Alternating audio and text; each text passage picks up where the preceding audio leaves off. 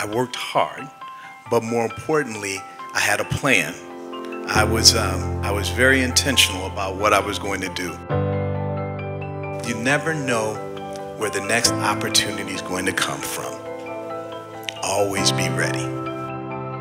I want people to think that we created a culture of respect, opportunity, and impact.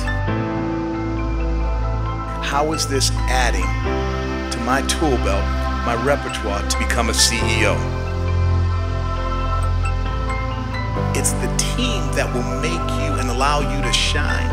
And then you as a leader have to be willing to give credit back and allow them to shine. The changes that we've put in place, I want them so entrenched and part of our daily routine, you couldn't roll them back if you tried.